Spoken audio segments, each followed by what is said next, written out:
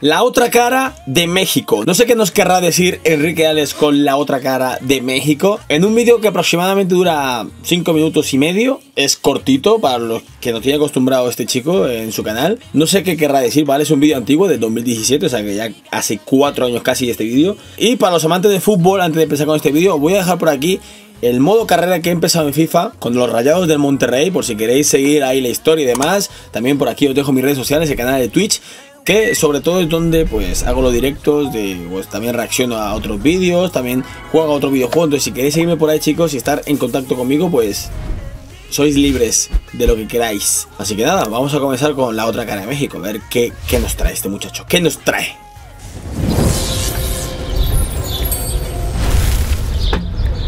Taquería Los Peques. 32. México tiene 32 estados. Ah, sí, 32 vale. estados que son como 32 países, cada uno diferente del anterior y con una tradición diferente. Qué bonito. Este Chichén Itzá, Y ¿no? aún así, mucha gente piensa en México e imagina esto. O esto. Es más que eso. México es mucho más que tacos, tequilas, mariachi. México es un país multicultural, sí, es un país que comparte. Empecé a pensar en este vídeo buscando ideas para viajar por el país. Buscase el destino que buscase, lo primero que me aparecía era esto. Y esto. Y esto junto con esto, esto y esto otro. Todo. Este país no puede entenderse sin vivirlo. Cada estado y cada ciudad son diferentes, porque eso es México, es pluralidad, es historia y es tradición. Pero Colombia pasa igual. las cosas, México es su gente. Así que, en contra de estereotipos, esta es la otra cara de México. A ver. Siguiendo los consejos de miles de mexicanos que me acompañáis en este viaje, decidí basar mi opinión en lo que iba a vivir, no en lo que la prensa me iba a contar. Damas y caballeros, bienvenidos a la Ciudad de México, la hora local, las 12 del día con 30. Ay, chicos, a ver cuándo vamos. A ver si este año vamos para allá, De ¿eh? 3 A ver. meses por la República que me llevó a más de 30 ciudades y pueblos del país. 3 meses. Playas, montañas, calles, carreteras y caminos. Y lo que me encontré no fue crimen y desolación. Porque sí, este país tiene problemas, ¿cuál no los tiene? Pero hay algo aquí que a menudo no se ve, sino que se siente, la bondad de su gente. Que la muñeca que mueve los ojos, que la muñeca que llora. La del remero que vive para contar historias a los visitantes y la del padre de familia que vende palomitas para llevar a sus hijos a la escuela. Muchas gracias. Todo. La del pescador reconvertido en guía turístico que comparte su conocimiento con quien quiera escucharlo. Hemos tenido la suerte además de que nuestro guía es un señor local de aquí, le encanta lo que hace y no tiene ninguna prisa. 30 años eso de esto. La de tantas y tantas mujeres cuyos dedos ya no sienten el calor del carbón. La de aquellos que aman a su patria y luchan porque su patrimonio histórico, Jesús, nuestro guía, muchísimas De gracias. Chichén Itzá. Su riqueza. Ese vídeo yo lo vi. que nosotros tenemos es el pulmón de la humanidad. pervivan para siempre. Todas las veces que he preguntado a los mexicanos qué es lo que los une, lo han tenido claro. La familia es lo más importante. Lo que más nos une, yo siento que son nuestros valores, la familia como un nexo. Ese espíritu de unión familiar que a pesar de que la mujer trabaja, se ocupa de su familia, de su hogar. La forma en la que queremos siempre como compenetrar a todos es una costumbre de acoger, de arropar, de hacer que se sientan siempre en casa. Eso es muy, muy, muy mexicano. Y todos se sienten orgullosos de lo que tienen. Sobre todo ese sentimiento que tenemos por nuestra patria, esa conexión que tenemos con ella. Somos un pueblo generoso con nosotros mismos, somos muy solidarios. México es un país rico, tanto cultural, biológica, ecológica. Es una maravilla. Fíjate, es un pueblo con muchísimo amor y una cosa importante, siempre sonríen. México es un lugar donde se expresan absolutamente todas las emociones. Festejamos porque no sabemos si mañana va a haber fiesta o no, porque hay que festejar lo que tenemos es el hoy y lo vamos a festejar. O sea, somos un país que estamos orgullosos de lo que tenemos. Y cuando se despiden, todos te dicen, vaya con Dios, o que tenga un bonito día. Y eso es tan agradable, es tan de corazón. Para mí eso es bondad, para mí eso es corazón. Empecé a entender que el gran problema de México no está relacionado con su cultura, ni con su historia, ni con su identidad como país. El gran problema del México de hoy vino de fuera y se quedó. Nos ha llegado, nos lo traen importado de otro lugar, está aquí, está afincado, es un campo de cultivo México para que se pudiera afincar. Hablamos pero de drogas.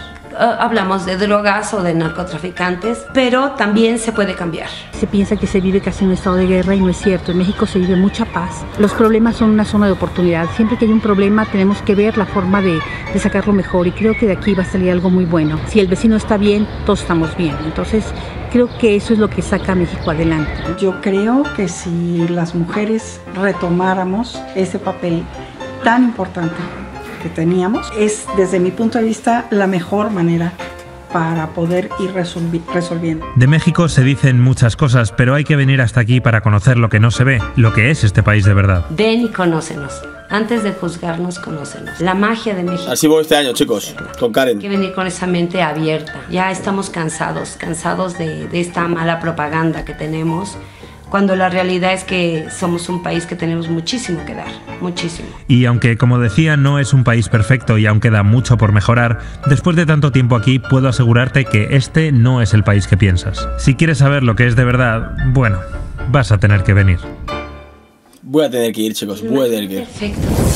Pues hasta aquí el vídeo, chicos, de Enrique Ale. La verdad es que ha sido un vídeo que, bueno, nos ha enseñado cómo, desde el punto de vista de los mexicanos, cómo es México, que es un problema que también tenemos. No es por comparar, ¿vale? Pero lo entiendo porque los que no sepan de dónde soy yo soy de Colombia, aunque vivo en España. Pero en Colombia nos pasa 3/4 partes de lo mismo que en México.